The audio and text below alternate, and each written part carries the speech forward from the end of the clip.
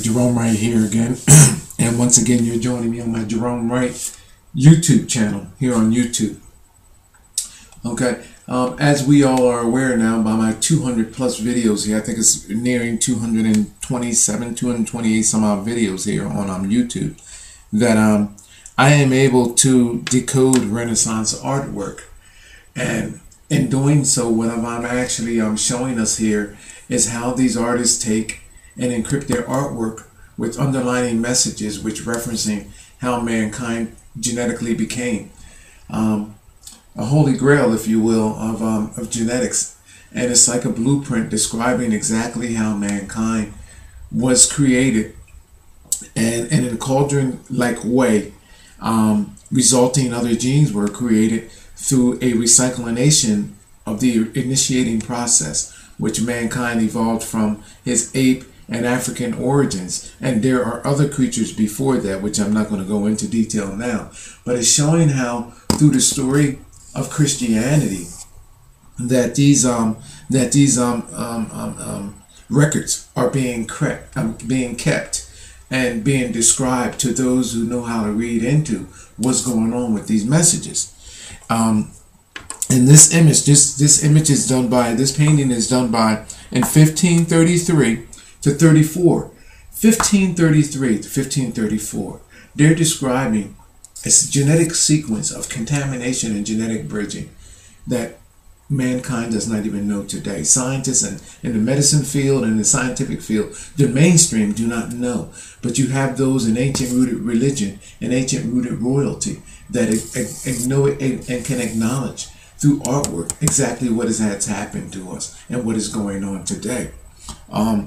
This painting is by Romanio, that's R-O-M-A-N-I-O, Disesa, D-I-S-E-A-S-A, Pisogne, I guess a Pisogne. These names are screwing me over here, trust me. But I'll spell them out to you, P-I-S-O-G-N-E. And the name of this painting, The Descent of Christ to Limbo, of Christ helping Adam to rise. I mean, what in the world is going on? I mean, the first thing I said when I read the titles is Christ helping Adam to rise. I mean, I see Adam with his leg up in the air, with his crotch all out in the open there. First thing comes to mind to me is penis. You know what I mean? What is he helping Adam to rise with? You know what I mean? And then the way he's gripping Adam's arm up.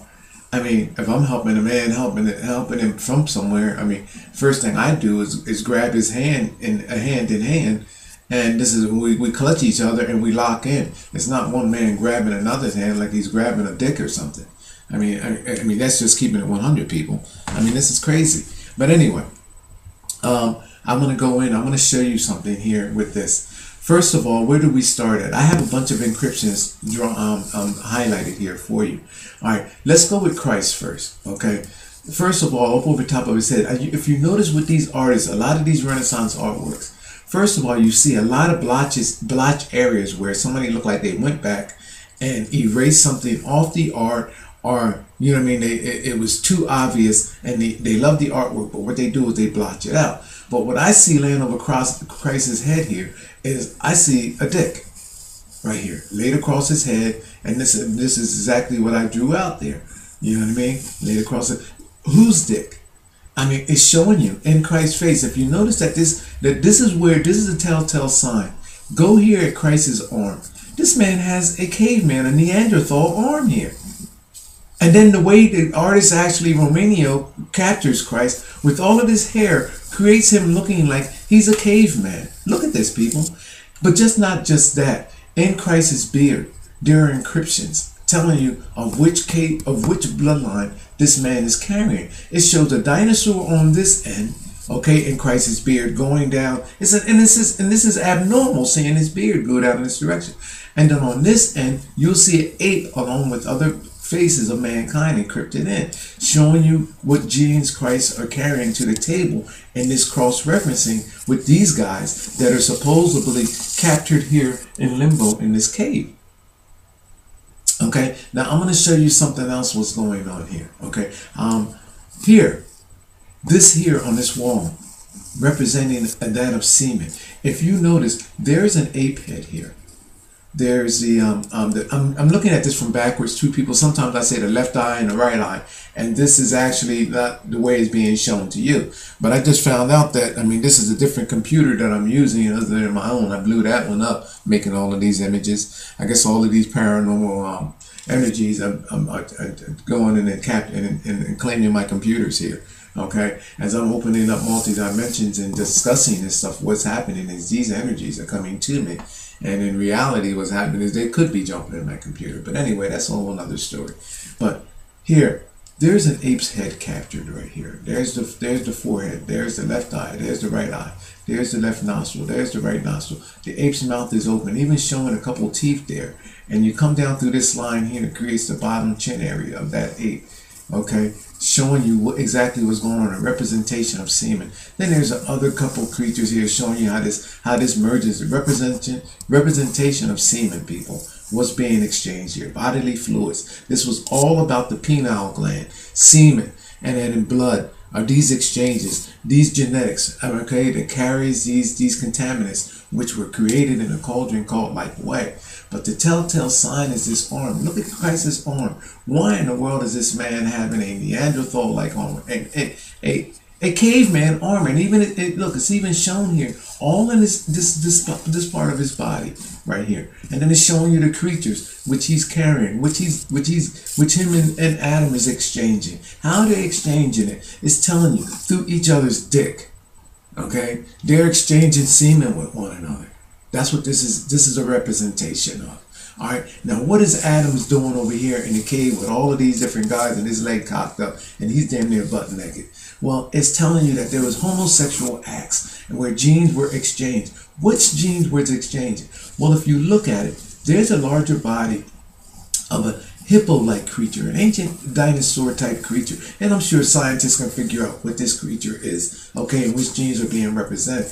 But this opening of this cave, this shadow cast, creates the head of this creature, showing you that these genes that Christ is bringing to the table is meeting these genes that is coming out of the cave with Adam and his other followers here in the back, his colleagues in the back here, where these bridgings were actually cause for creation. And even here, where Adam is seemingly coming out of the rear or the vagina or busting out of the side of this ancient creature here, what is shown here is right here. There's a head of another hog-like creature that's captured, showing you what is being exchanged here, these genetics, okay? And what's going on is one genetic, like a collision of genes.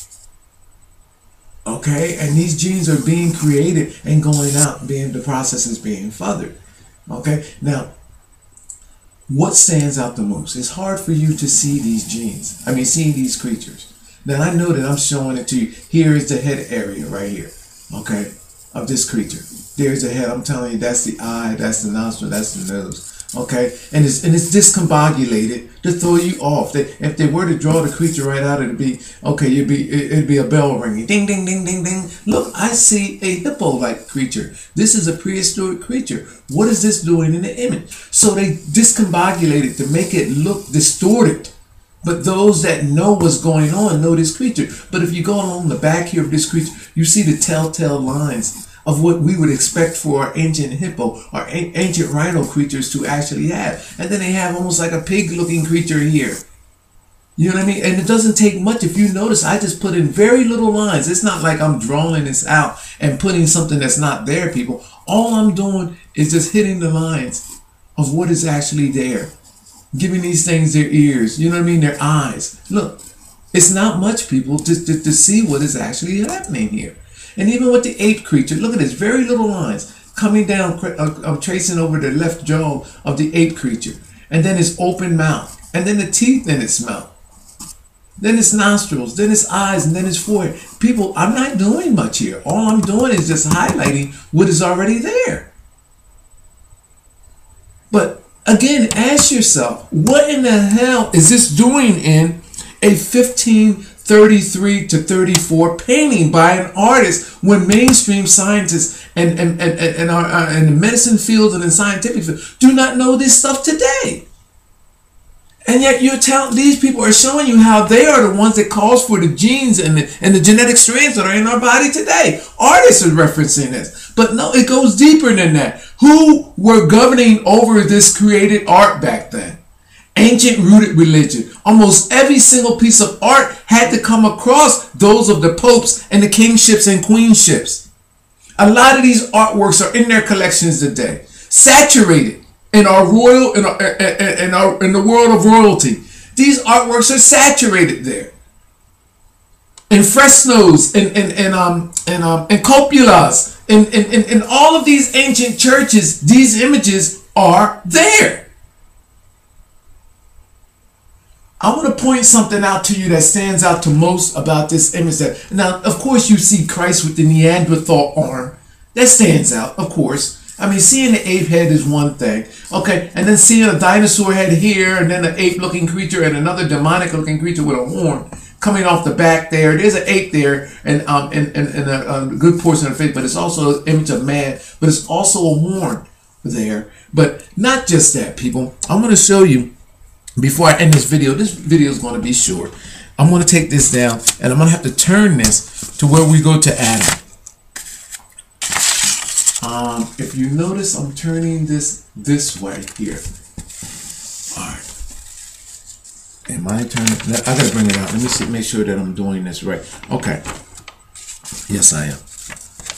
Am I gonna have to bring this all the way down?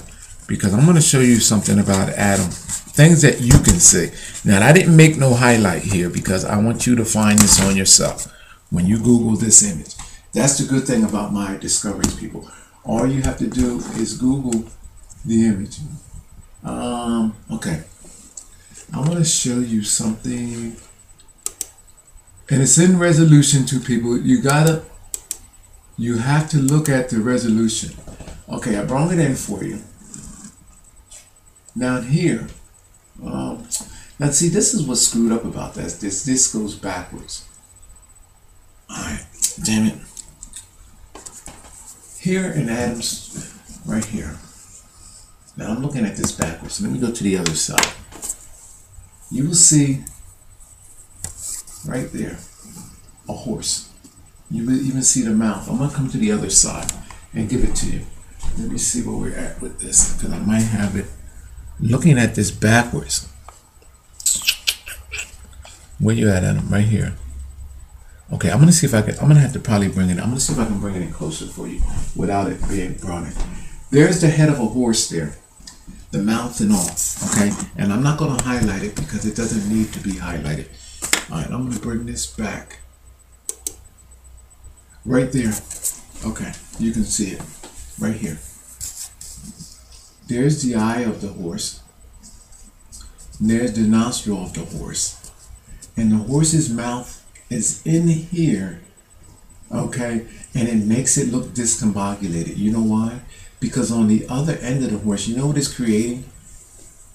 You know what it's creating? It's creating the image of not just the horse's head, but the horse's dick at the same damn time. Two messages being suggested. Through the semen of the horse, there was a genetic change with this Adam character.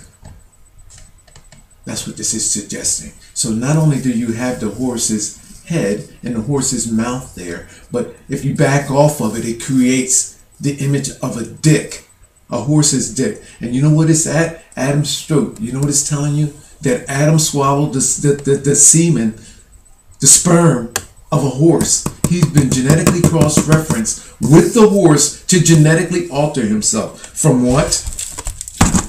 Well, it's showing you. To genetically alter himself further away from this creature,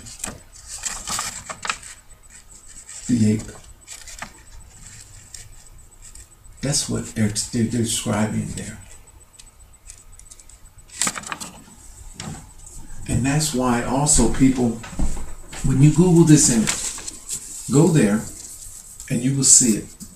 Now the other characters in the background here. I'm going to keep that ape picture up because I'm going to show you something about that ape. Alright, let me go back. These guys back here. And in that same position. Is it upside down? I believe I have to put it upside down to show you that image. Where these guys create, telling you that they were bridged over with the lion, with the genetics of the lion. Let me see if it's upside down. Let me see if it's upside down. Where it creates the mouth and the face of a lion. Okay, there it is there. I wonder if I'm going to be able to get it. If you turn the image upside down, people,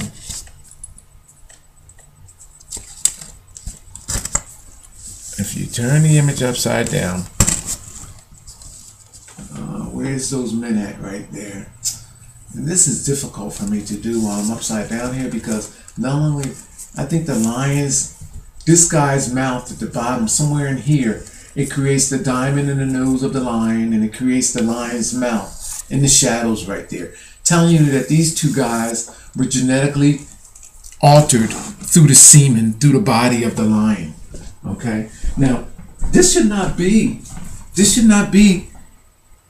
as a surprise to you people. Where we at here? Where can I find that lion's face? It's in here. It's right. I'm looking dead at it, people, but it's hard to show you. But I'm just going to tell you to flip your page around until you see it. And what you will see, the telltale signs of that diamond nose of the lion, that separating line in between, and then how it goes into the lion's mouth. You know what I mean? So that's a signature. Do I see anything here?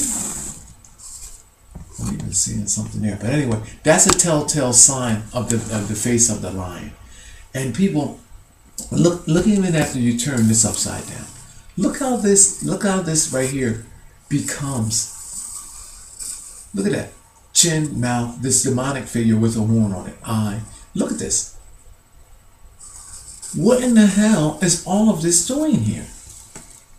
15th century, people. 15th century. And in an era where this artwork was scrutinized by two groups and two entities. Ancient rooted religion and ancient rooted royalty. There's no way that these people would be drawing these. Well, we already know that it was regulated. Artwork was regulated by them.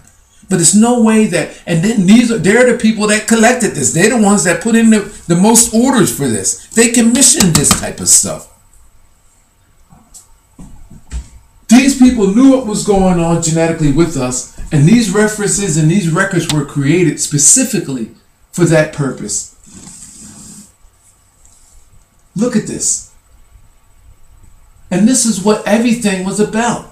Ancient Egypt, ancient Africa, ancient Maya, ancient Anunnaki,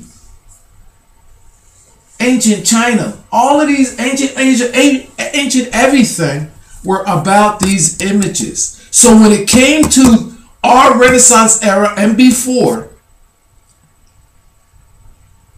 they took all of the stolen knowledge and all of the stolen ideas, and they incorporated the same messages that came from petroglyphs, rock art.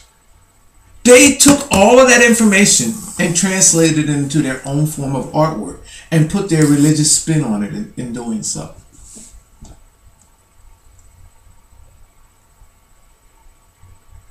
And this is what is so fascinating about artwork. Now I'm going to turn this back over because I want to show you something about that ape that is there with Christ. Right here, let me see if I can turn it in a way that you could, there it is there. I'm going to shift that ape's head to where it's right there.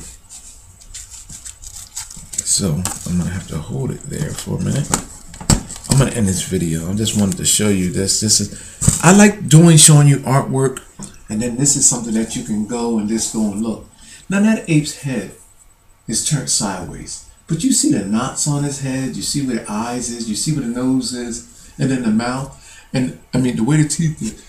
Let me bring that in so you can see that, oh, hold on, I went too far. I mean, it even shows teeth in the mouth all discombobulated right there. This creates the open mouth. I mean, people, look at the nostrils here. Look how that's made. Look at the eye. Look at this, people. I want to show you something. There's no coincidence here. Look at the way that ape's mouth is, and look at the way that ape's nose. Look at that beady eyes of that ape and that mouth. Look at that. The way the nostrils are close together with the eyes and then the mouth. Now look at this, people. How in the hell can that be identical? Even this line here, look, coming down through the nostril on that side. Look at this. You see that line? I mean, look at these coming down to the mouth, showing you those lines, those same lines, those defining lines of the ape in here. Look at this. How do the artists know except to create this ape's face? I mean, there's no coincidence with, and then create a mouth open and then put teeth in it. These teeth along in here, representing the semen of the ancestry of this creature.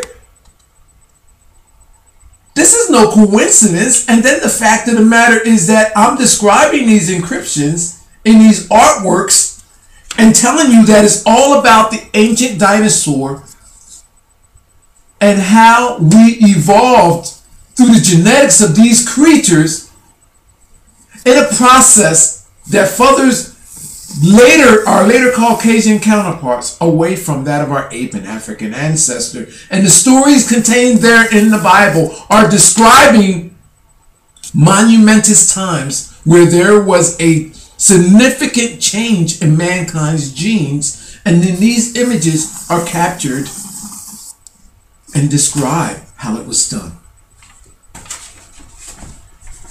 My name is Gerone Wright. You're watching my Gerone Wright YouTube channel. You like my video? Just push like. Thank you. 14 other genes were created through a recyclination of the initiating process, which mankind evolved from his ape and African origins. And there are other creatures before that, which I'm not going to go into detail now. But it's showing how through the story of Christianity that these records are being kept and being described to those who know how to read into what's going on with these messages. And this image, this image is done by, this painting is done by in 1533 to 34. 1533 to 1534. They're describing a genetic sequence of contamination and genetic bridging that mankind does not even know today. Scientists in the medicine field and the scientific field, the mainstream, do not know. But you have those in ancient rooted religion and ancient rooted royalty that know it and can acknowledge through artwork exactly what has happened to us and what is going on today. This painting is by Romanio. That's R-O-M-A-N-I-O. Disesa, D-I-S-E-A-S-A, Pisogne. I guess a Pisogne. These names are screwing me over here, trust me. But I'll spell them out to you. P-I-S-O-G-N-E. And the name of this painting, The Descent of Christ to Limbo, of Christ helping Adam to rise. Highlighted here for you. All right, let's go with Christ first, okay? First of all, up over top of his head, if you notice with these artists, a lot of these Renaissance artworks, first of all, you see a lot of blotch areas where somebody looked like they went back and erased something off the art, or, you know what I mean, it was too obvious, and they love the artwork, but what they do is they blotch it out. But what I see laying over Christ's head here is I see a dick right here, laid across his head, and this is exactly what I drew out there. You know what I mean? Laid across it. Whose dick? I mean, it's showing you in Christ's face. If you notice that this is a telltale sign. Go here at Christ's arm. This man has a caveman, a Neanderthal arm here. And then the way the artist, Gerone Wright here again, and once again you're joining me on my Gerone Wright YouTube channel here on YouTube. Okay, as we all are aware now by my 200 plus videos here, I think it's nearing 227, 228 some odd videos here on YouTube, that I am able to decode Renaissance artwork. And in doing so, what I'm actually showing us here is how these artists take and encrypt their artwork with underlining messages which referencing how mankind genetically became. A holy grail, if you will, of genetics. And it's like a blueprint describing exactly how mankind was created, and in a cauldron-like way, result.